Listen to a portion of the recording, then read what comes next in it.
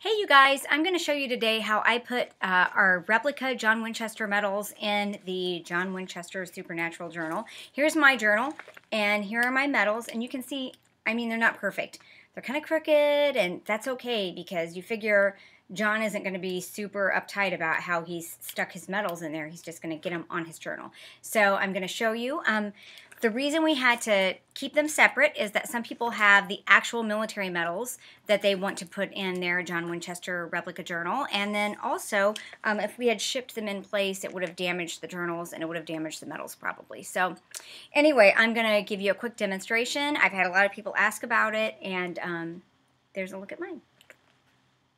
Okay guys, when you get your John Winchester journal, it comes with this protective cardboard in there that you can just, it's just a shipping thing, so you just rip it out, and it comes with, and it should come out, you know, pretty easily. And all of it comes out, you just take it from both sides and throw that away. That's just protective shipping paper. So then you've got your clean journal here with your pages in it. It comes with the articles and the medals if you get the bundle.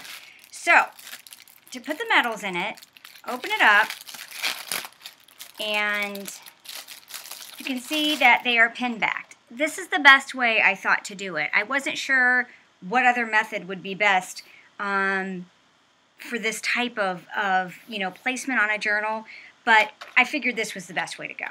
So you take all of your medals off of your card. Okay, here we go. I'm just going to show you. I just am pretty quick about it, and I just try to take a little bit of the leather, poke it right through, look at where the hole goes. I'm sorry, my fan is super loud on my computer.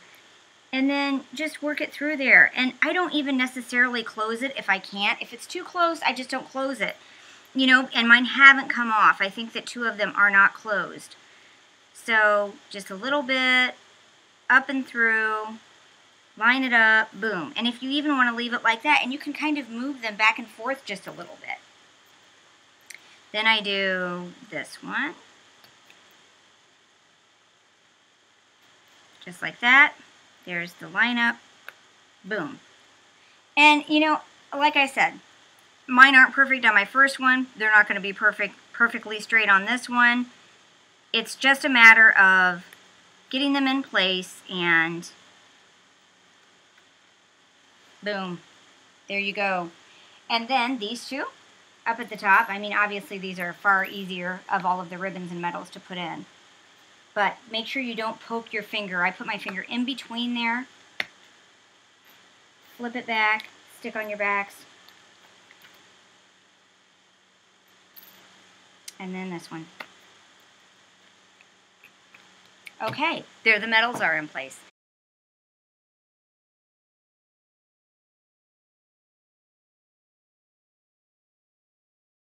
There's a protective sheet on the beginning. You can take that off. You can leave it in if you want.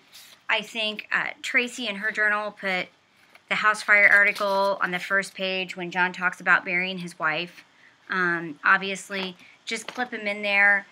There are all of the diary pages, and then we go into the monster pages. And, I just kind of, like this spot, I thought, okay, let's put our funeral notice there. It seems like a good place for it on here. I think it was originally an article about Dukakis. Well, of course, we couldn't use any of those proper names or any of that kind of stuff, so we kind of, had to make our own tidbits to go in here. We have a couple of blank pages in here that you can add stuff in, like this is a perfect place for the Turducken Slammer.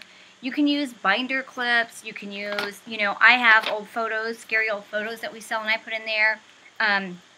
There's a lot of cool things that you can do to this and add to some of the pages. Of course, you can just lay the mystery spot brochure in here if you want. Make it your own.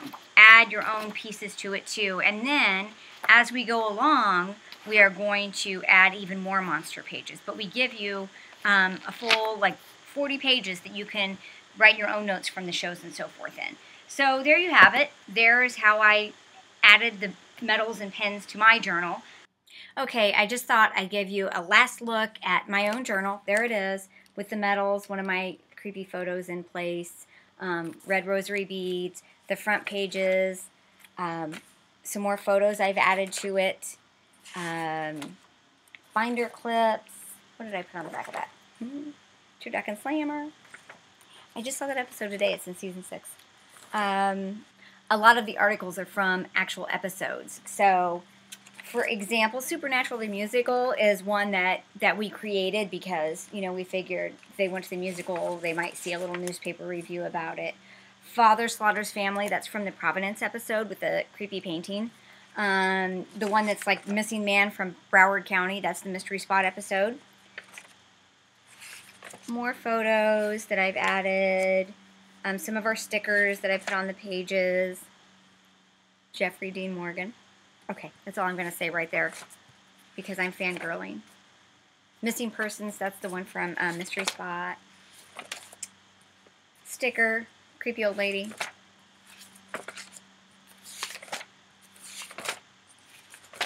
There you go. That's a walkthrough. That's my own journal. I let people flip through it at conventions. And it's okay. It's getting a little frayed, like my front page, because I've had, you know, literally hundreds of people flip through it. But I want people to be able to see every page and see what they can do with it and, you know, just make it your own. Thanks, you guys.